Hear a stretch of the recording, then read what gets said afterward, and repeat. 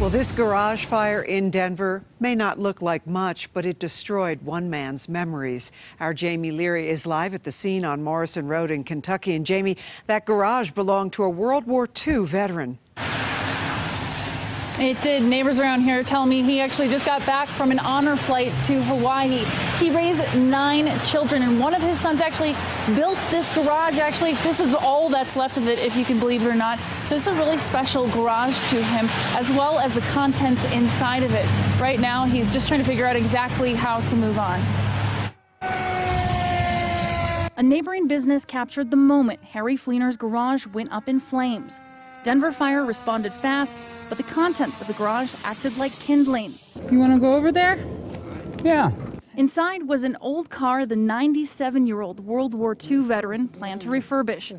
But his biggest concern? Among the ash, hundreds of books, the remnants of Harry's old publishing company. State of the art, LTD. The book subjects are particular.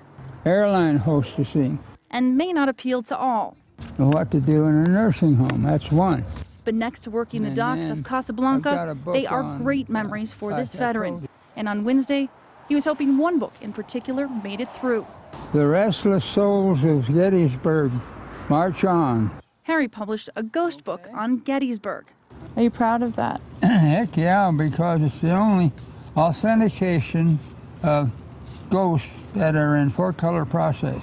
A bit tattered, the pictures and stories are still legible. There's pictures in it of ghosts. You don't see that ghost? Harry has owned the property since the 70s. With his age and no insurance, rebuilding is tough. For now, he's focused on what he does have. Now you can smell the smoke from the battlefield. See, smell it. And they've already filled up one dumpster full of pages. They still have thousands of pages of books to fill. A lot of cleaning up to do. Denver Fire is investigating right now. They have yet to determine a cause. Live in Denver, Jamie Leary covering Colorado First. Our coverage of